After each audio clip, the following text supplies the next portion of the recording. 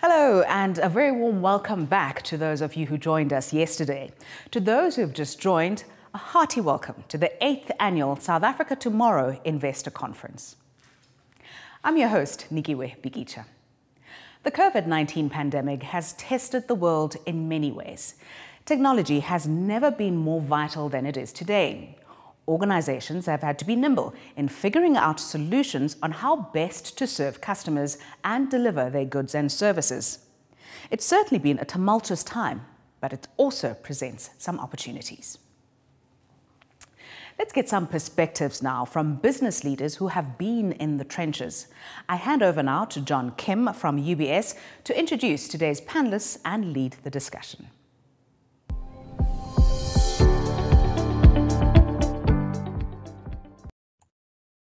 Hello, everybody, and welcome to today's plenary session regarding digital transformation. We're very fortunate and honored to have the CEOs of the Standard Bank Group, Naspers, and WeBuyCars joining us today for this panel. Now, before we start, I'd like each of the speakers to give a brief introduction to the wider audience on their work, on their background and their company, please. Over to Sim. Thank you very much, John. I've the privilege of being part of a fantastic panel with old friends, so thank you very much for the opportunity. Standard Bank is a group of banks, asset managers, and insurance companies. It is the largest financial services organization on the African continent. We employ 50,000 people in 20 countries in sub-Saharan Africa, which makes up, in our case, roughly 70% of foreign GDP. We have colleagues based in London, New York, Dubai, and Beijing and Sao Paulo who help us to facilitate the movement of trade, goods, people, and ideas between the African continent and the rest of the world. Thank you very much. Thank you. And Phuti, could you give a brief introduction on yourself as well, please? Thank you, John. So Naspers is a global consumer internet group. We're one of the largest technology investors in the world. We build leading companies and we empower people and enrich communities. We are committed to investing in entrepreneurs, in leading technology businesses that improve the lives of people at scale. We operate in about 80 markets around the world, including China, Brazil, India, and South Africa. And every day, around 1.5 billion people interface with the different products and services that are Naspers backed. In South Africa, Naspers is the largest company on the Johannesburg Stock Exchange, and we play an important role in ensuring that we meet the requirements of our shareholders and our customers.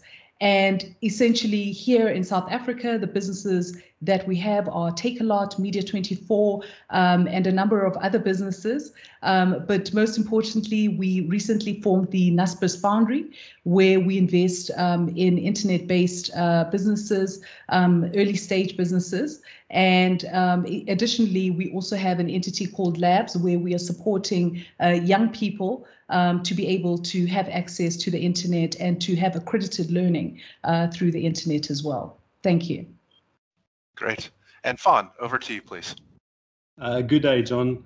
Yes, WeBuyCars is a 20-year-old company that was started in 2001. We are buying and selling motor vehicles, but in a different way. We grew organically over many years, and today we employ over 1,000 people. We have a national footprint in South Africa, and we buy and sell in excess of 6,500 vehicles per month. In recent times, we've developed the capability to do e-commerce and trade and buy and sell vehicles online. Fantastic. Great. Thank you all for the introductions. Now, what I'd like to do is to kick off the panel today talking about COVID-related lockdowns and the changes they've put into the workplace. So I'd like you to take us through a little bit about how COVID and related lockdowns have changed how you work internally and also how you interact with customers. Sim, could I ask you to kick us off, please? Thank you very much, John. I think the first place to start is how we decided to approach COVID at Standard Bank. We recognized it as a 1-in-100-year crisis. And we chose to focus on the safety and security of our staff first. We focused very, very heavily on making sure that we protected the health and safety of our people. I'm sure you will have seen this, John. There was a fascinating article a couple of weeks ago in Forbes where they provided a checklist of what you need to do as an employer in these circumstances. And the gist of it is you got to look after the safety and health of your people.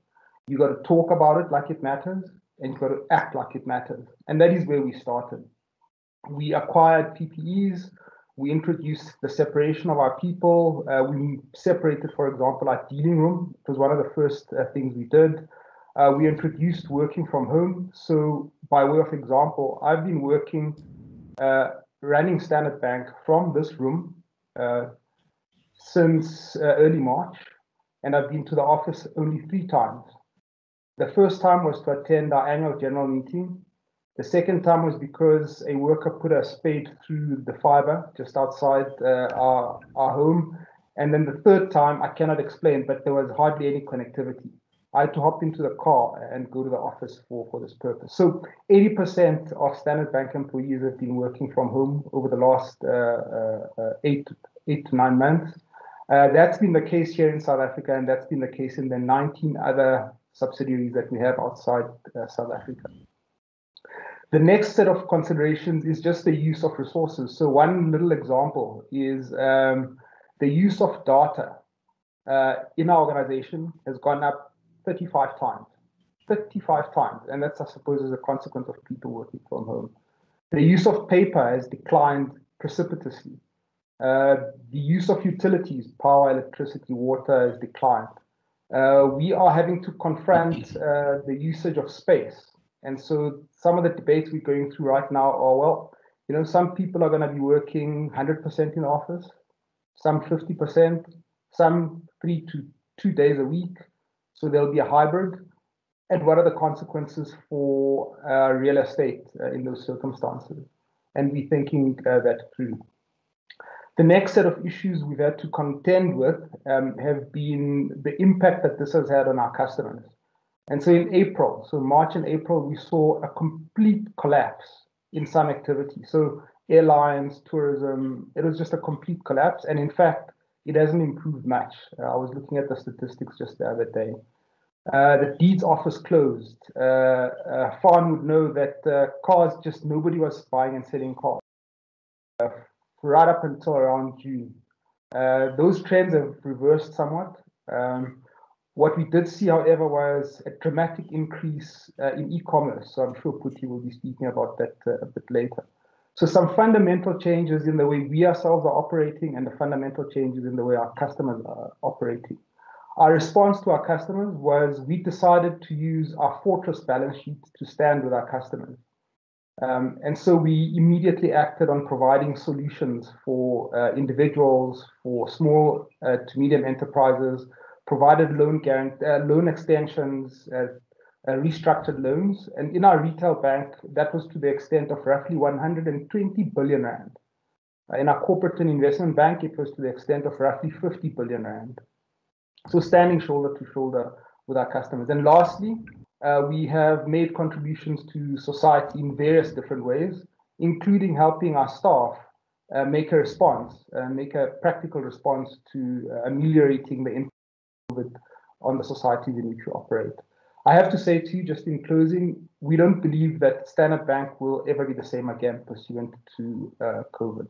Thank you very much. Great. It's a nice segue to you, Phuti, about the growth of e-commerce. Could you give us some color there? Thank you very much, John. So I think similar to Standard Bank, as Sim was just indicating, this has really been a time of unprecedented challenges and uncertainty for all of us around the world. And certainly, I don't think any business has been immune to what we've seen in terms of the impact of COVID-19 and the associated lockdown restrictions. So we too faced a number of challenges. From the onset, we took the decision to put our people first. And so the first thing that we did was to provide support to our partners and customers And we further supported economies in which we operate, and primarily South Africa and India. And so looking at South Africa, what we did was to ensure that we could assist with respect to providing R1 billion worth of PPE, which we did with the support of our partners, in China, as well as the government of China. In addition to that, we made a 500 million rand contribution to the Solidarity Fund. And so in that way, we were, playing our role in terms of supporting the government with respect to dealing with the impact of COVID-19. With respect to our employees, we made sure that they had access to all of their requirements. One of the things that we saw was that employees were having, to have access to computers, etc. Not every single employee had access to that. And so we had to quickly ensure that we had a rollout of that so that people could be able to home. And in fact, we closed our offices and started working from home sooner, before the government even made an announcement around the closure of offices and all of that. So I think it's been a very difficult time for governments in terms of playing this balancing act and navigating between protecting people, but also having to have a continued economy that continues to grow. And so I think certainly for many of our businesses and our business models, it's been important to make sure that we're able to keep our businesses afloat. So as an example, our food delivery business became a lifeline to restaurants. So within the businesses that we're invested in, we had to make sure that we could support certain businesses. We had certain businesses that actually did even better, had a significant growth in revenue, but we also had businesses that were severely impacted by COVID. And so in those instances, we had to make sure that we provide support in terms of equity and whatever funding was required. Inevitably, activities which involve physical contact have been severely impacted during this lockdown. And so the general trend has moved towards online. And so, that is something that I think is underway throughout the world. To a large extent, digital and tech companies have played an important role in keeping economies afloat during the hard lockdown regulations.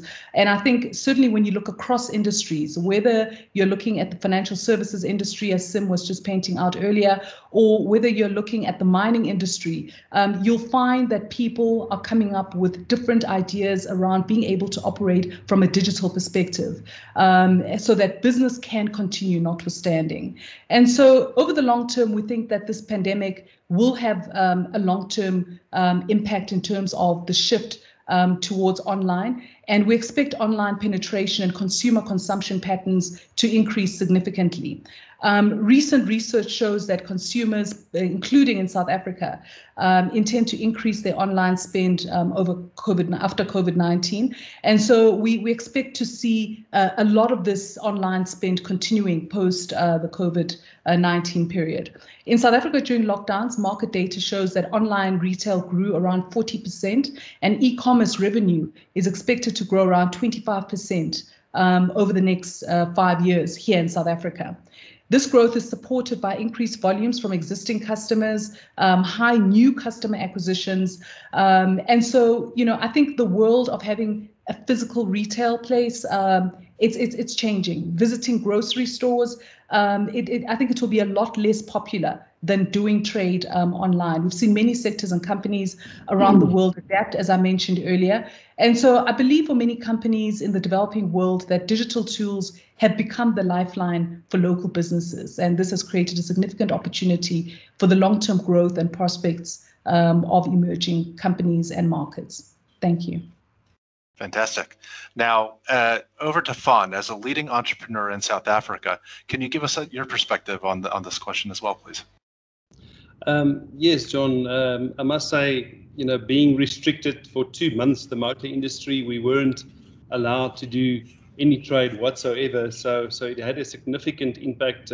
Everyone was worried. The motor industry as a whole weren't set for a great year anyway, and then COVID came, and we weren't allowed for over 2 months to sell any vehicles. So we were very relieved, when the restrictions were lifted and we were allowed to trade. Obviously, we had to do that in a responsible way and make sure that the facilities was prepared and that our staff were educated to deal with this in a responsible way.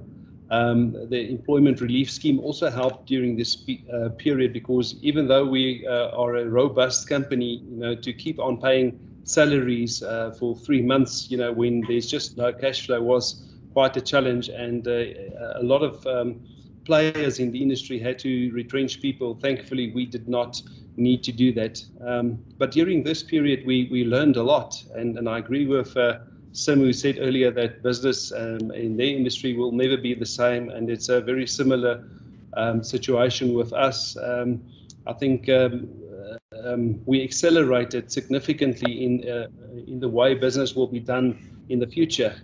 As an example, a year ago, we had a lot more feet at our premises, and it has declined significantly by over 30%. But sales are still higher than a year back because the consumer's behavior has changed. Our website sessions has risen dramatically by over 58% year on year, and our unique visitors to our website has also increased by 53%. So that is significant, considering the time we live in, and people's needs have just changed, and the behavior is constantly changing, and the companies who will survive are the ones who adapt to this change. Working from home is something unique and very interesting. It's an interesting dynamic that you find, to spend a whole day at work. Traditionally, people thought that, if you pitch up for work, you've ticked the box, you've worked, but now you have to actually show what you've done for the day when you work from home. So I believe people work harder. We have contact centers that we felt that they'll lose their cohesiveness and their team spirit, but that has not been the case. We embrace the technologies that's out there, and it works very well for us. And I think we will continue to have at least an element of work from home, moving into the future.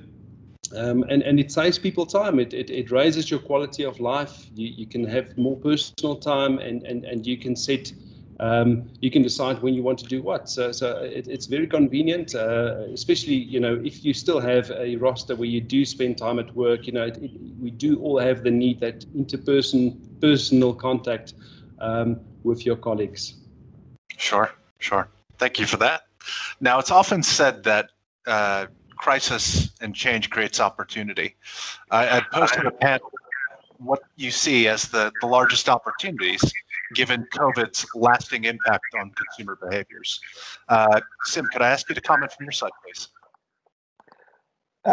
John, so a few points. First of all, you've seen accelerated digital adoption, like my colleagues have said. In the first half of the year, we saw the volume of activity in our branches and ATMs just fall, like I said earlier. It was down 42% in South Africa, whereas digital transactions were up 78%. So the opportunity is to identify the changes in consumer behavior and how to seize those opportunities as they arise. The shift actually has been even larger in our businesses outside South Africa. So branch activity in the rest of Africa is down roughly 26%, and digital transactions are up 24%. The real interesting thing here is that corporate clients like Phuti and the business and so forth, their volumes are up 37% through our digital channels. So the public health restrictions in South Africa have really been very, very interesting in the impact that they've had on us. We do think that notwithstanding the decline in physical and branch activity, we think it will return, but the role of the branch in our lives is going to be fundamentally different when we go forward. I think the opportunities that have arisen have been to identify then what are the new customer behaviors, what are the opportunities that have arisen from what has happened to client behavior. What behavior changes have we seen, for example, amongst retailers? their relationship with SMEs? What are the changes in their value chains? And how do we participate in those changed value chains? The future of logistics companies has changed fundamentally. So trucking companies, and as Faan would tell you, there is now a big opportunity in identifying which logistics companies you ought to support and how they're going to make more money going forward. Let me stop there, John. Great. Phuti, could I ask for your view as well, please? Yes, sure. Thank you. So I think I mentioned earlier that we've seen that e-commerce revenue is expected to grow by about 25% over the next 5 years here in South Africa. What really is something of importance to us is the fact that we see that through digitization, it has the potential to address inequality by creating local opportunities through increased participation in a more inclusive economy. And so this is one of the reasons why we set up the Naspers Foundry, which is a 1.4 billion rand fund, which we set up to back local entrepreneurs. So we invest in early stage internet businesses. And to date, in fact, we were announcing transactions through this COVID period because it is important that we continue to support these internet businesses in bad and good times as well. So to date, we've invested in a homeline online cleaning business called Sweep South.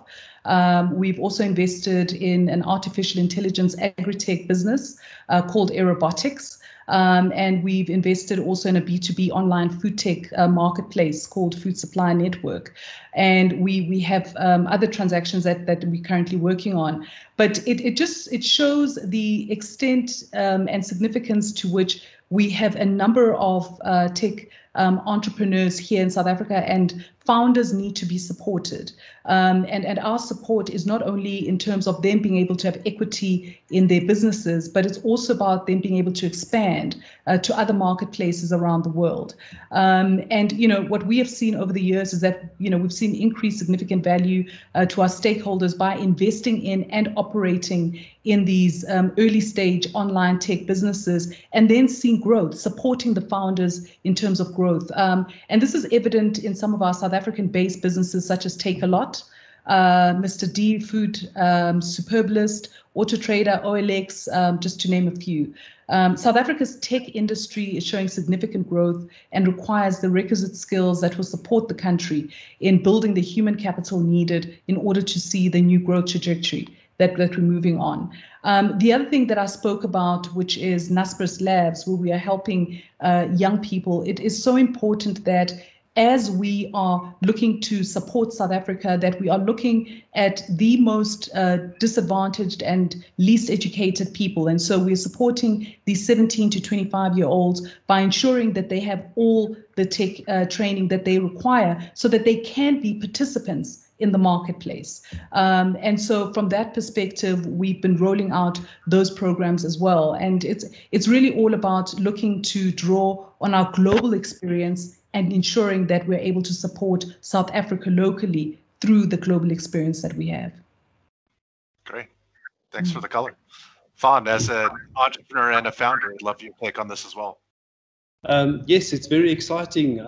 I think as consumer behaviors are now shifting, and back a few years in South Africa, the access to data has just become a lot cheaper, and most people nowadays have smartphones. So I think the big play right now is in the digitalization, of IT processes and business transactions as such. So any business who's ready, for that change, will have a great opportunity. South Africa is a late starter, compared to the rest of the world. So there's various, disruptions that's bound to happen soon, and I think the way people conduct business is going to be very different 5 years from now. Big data and analytics is, has an increasingly important role. The way you use automated selling processes will be paramount. So yes, exciting time indeed for e-commerce. Fantastic. Now, when I think about the feedback that the three of you have given us today so far, it seems like there's a real opportunity in South Africa that with digital transformation. Now, often government plays a leading role in this in setting policy, but large organizations like the ones you run are often fundamental in kind of crystallizing this change. So let me start off with Sim. In broad strokes, can you give us a sense of what role you think government plays with the opportunity provided today and the challenges? So first of all, I think, John, government can play a role by improving the ease of doing business, by cutting out a lot of the red tape that makes it very, very difficult for people to form companies, to hire and fire, obviously having regard to principles of natural justice, but just to make it easier to do business. Secondly, what government can and should do is improve the competitiveness of South Africa, again, by contributing to improving the soft and the hard infrastructure, in particular in education. Thirdly, I think working much more closely with the business community, the universities, and the other sectors that contribute to the South African national competitive advantage in the spaces where we have got competition, competitive advantages. And so you can envisage a situation where South Africa could be a leading fintech hub in a similar way to Berlin, Tel Aviv, and other major cities, by making it much easier to attract skills, making it much easier for people to come, making it much easier for people to get work permits, making it much easier for people to make these investments, and actually also making it easier for companies to fail when they need to fail. I think the next set of issues is very careful thought about the regulation of the financial sector and sectors adjacent to it. On the one hand, I think it is important to allow new entrants in. I'm sure my colleagues will be screaming at me when I say it's actually cool, it's actually great. Let the likes of Ant Financial Services come and compete. But hey, John, if it quacks, it's a duck. So if they take deposits, let them be regulated like other deposit takers. But clarity on these regulations and so forth. I think it's important for the authorities to set the rules, make them very, very clear, but then for the authorities to get out of the way and let us compete. I think it is important for South Africa, if you just let me finish this point, it is important for South Africa to realize that we're in competition with other major regions of the world as people are rebuilding their dislocated value chains. And we should be taking our fair share of those changes. So what's happening in East Africa right now is tragic, for example, for Ethiopia. Well, what opportunities does that create for South African light manufacturing and so forth? Thanks. Fantastic. Phuti, could I get your thoughts as well, please? Yes, sure. Thank you. I very much agree with what Sim was saying. It's so important that South Africa is in a position to really be able to be seen as a competitive marketplace, because at the end of the day, capital goes where it is most attractive to do business. And so when you look at the flow of tech funds, you see that the most significant portion of tech funds is flowing into East Africa and into West Africa. And South Africa is very, it's behind with respect to the amount of tech capital that flows into it. And so from that perspective, it is important that South Africa is a very attractive investment destination. And we believe that it is. And that is why we are prepared to do whatever we can to work with government to make sure that South Africa is that attractive marketplace for investors.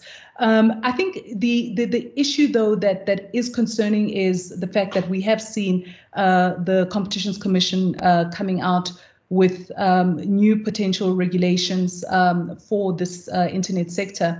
And the concern is the fact that this still remains a nascent sector here in South Africa.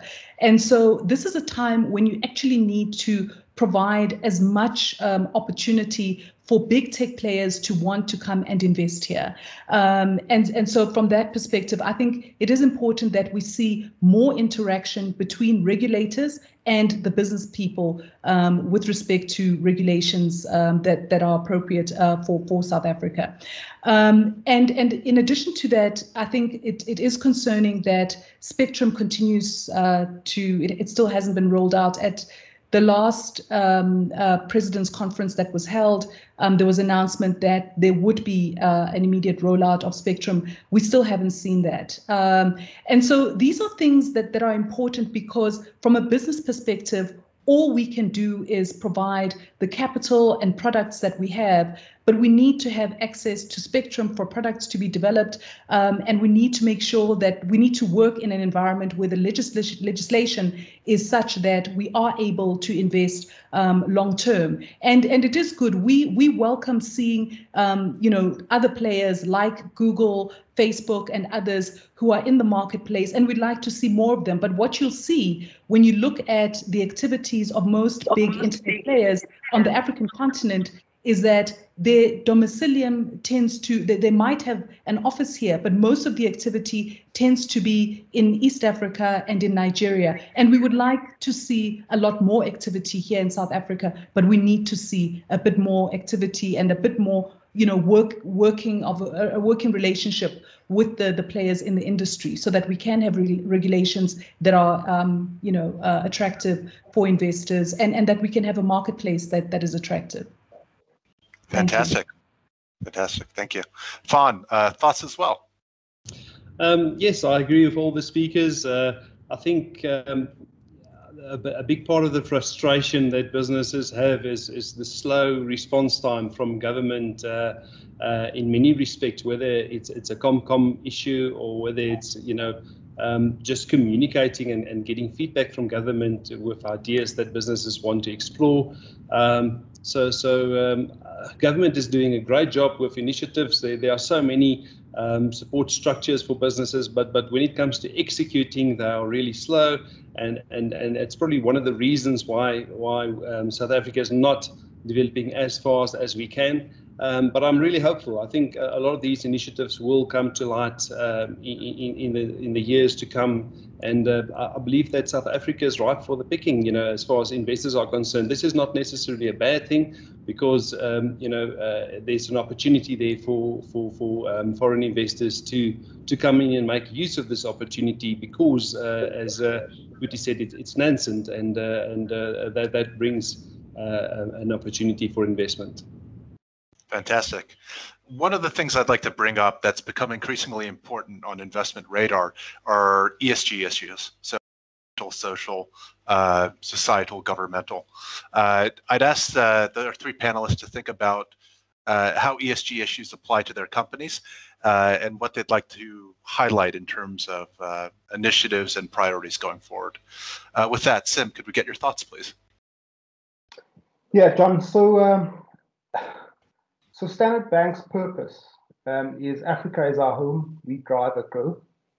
And I would submit to you that goes to the heart of who we are and what we stand for. It's a purpose-driven organization, and it's driven around the growth of the African continent.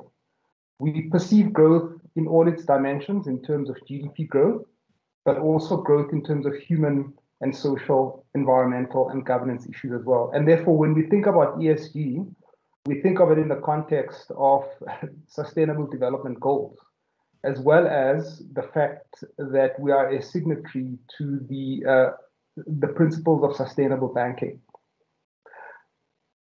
Therefore, our approach to our role on the African continent is as an organ of society that is operating within the context of sustainability, and we approach our strategy having regard to our commitments, for example, to the Paris Agreement when we think about the of ESG. When we think about ESG as well, John, we think of it in the context of the classic dilemma between environmental and social issues.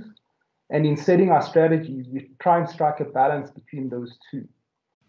We've recently issued our policy in respect of the TCFD principles, And we're also in the process of setting out our policies and principles in respect of fossil fuels, being very, very clear around how we think about oil, how we think about gas, and how we think about the alternatives as they apply there. John, we operate on the African continent, which is definitely at a different level to where other countries are at. And that has to be taken into account when one thinks about when you fund particular assets. What are the implications when you think of that in the context of Article 4 of the Paris Agreement? Governance in all of that is very, very important. It's very, very important, therefore, to think about that triangle between E, the S, and the G. We've always thought of ourselves as an organ of society, and that our competitiveness as a business needs to make sure that we take account of all society's demands on us. We drive our company on the basis of 5 strategic value drivers. If I could just finish by making this point. They relate to customers, they relate to risk, they relate to governance issues, and they relate importantly to social, economic, and environmental principles. And those principles then force us to be committed to a sustainable future. Thanks, John. Fantastic. Phuti, over to you, please. Thank you. Similarly to what we were hearing Sim say, to Naspers, ESG is a strategic priority for the group, and we are committed to the long-term sustainability of the group. ESG is championed at an executive and at a board level with the goal of integrating ESG into our overall strategy to drive better business outcomes. As an investor and as an operator, we look at ESG from 2 perspectives. One is from a responsible investing perspective, where we align our ESG policies to our investee companies, where we have control of the companies. They are required to align to the policies of the group. In the case where we have a minority interest, we typically have board seats and our board members carry our philosophy to those boards. Further, we engage with our businesses on an operational level to share best practice and offer training. We're working to understand our impact through the businesses we invest in and operate. We support the United Nations Sustainable Development Goals and have aligned to 3 SDGs at a group and 5 SDGs at a business level. At a group level, we contribute to SDGs 5, which is gender equality, SDG 8, which is decent work and economic growth, SDG 9, which is industry, innovation, and infrastructure.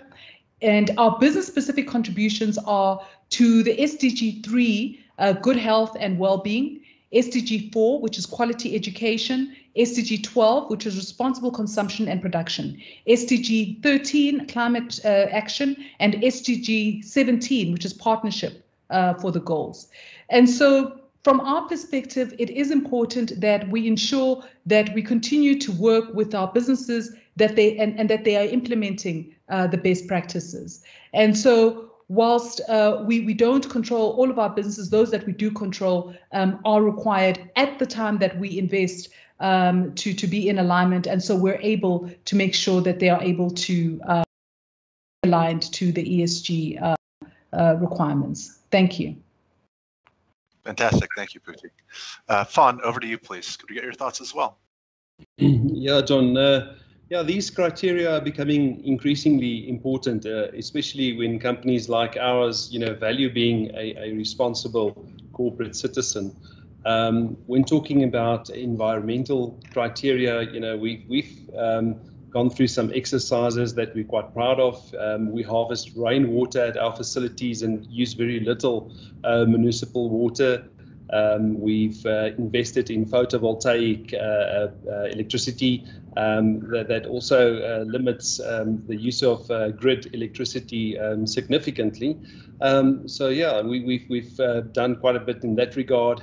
As far as social criteria is concerned, actually since the very beginning of WeBuyCars, we've always invested a percentage of our profits back into the community, as well as other worthwhile causes. Not because we have to do it, but it's the right thing to do. To give back, and that's one of our values. And then with regards to governance, it's very important for any business, because investors may want to know, that a company has an accurate and clear accounting practices going on, which is very, very important, if you value a company and you want to grow. Fantastic. I'm mindful of time, but there's one last question I'd like to pose to the group. What would you highlight as either opportunities or risks specific to South Africa or emerging markets? Because investors and individuals come with a certain mindset.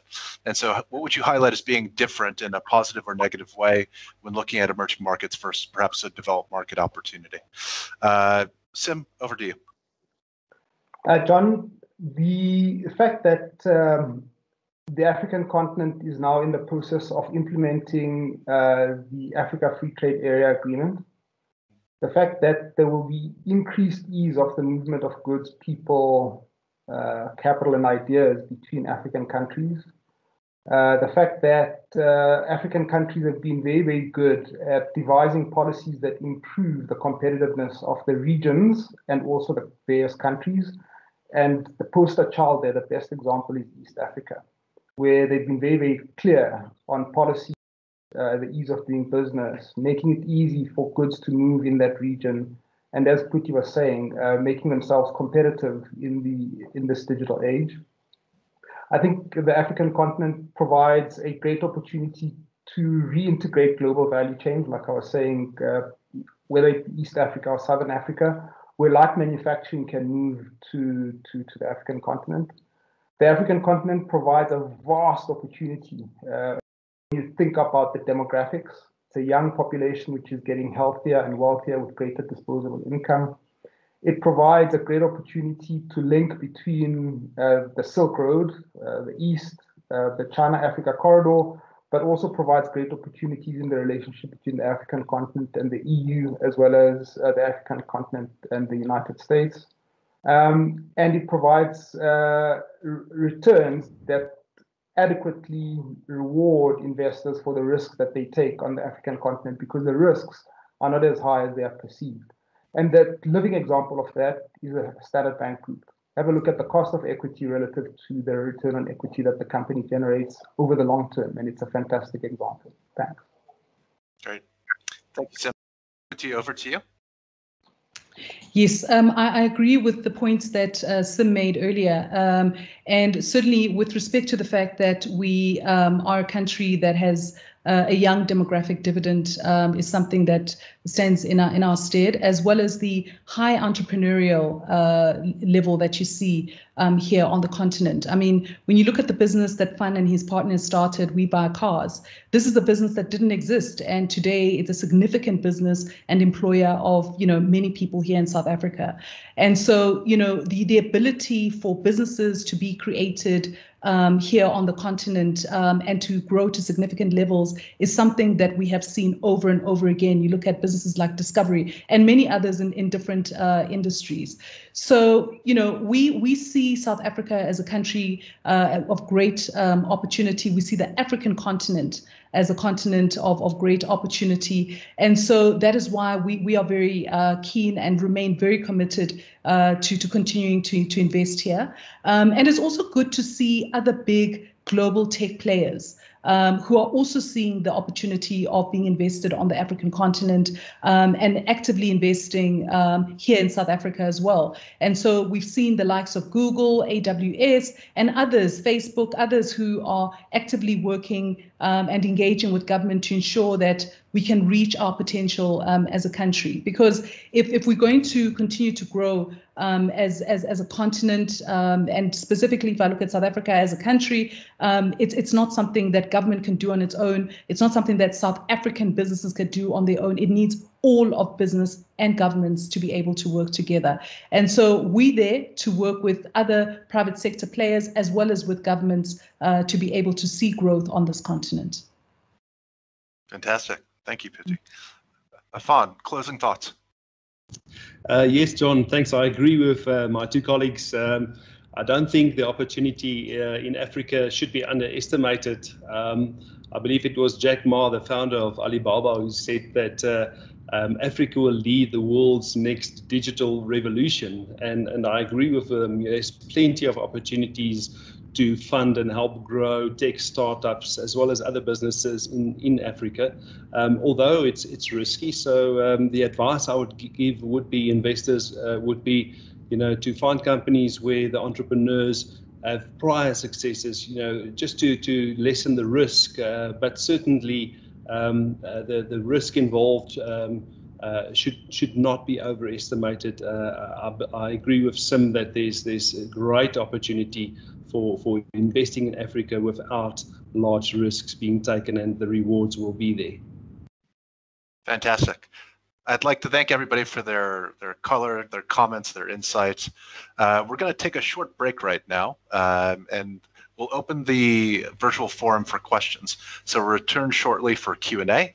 There should be a box at the bottom where you can ask your questions, and we will return shortly. Take care.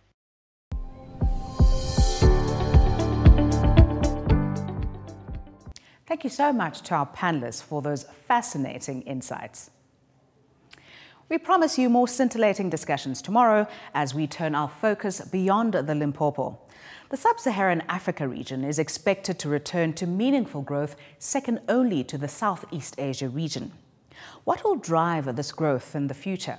Well, we'll find out from our expert panel tomorrow. That's it from me, Nikiwe Bigita. I'll be back with you on Friday. Ms. Fifi Peters will continue the discussions with you tomorrow and Thursday. Thank you once again for joining us.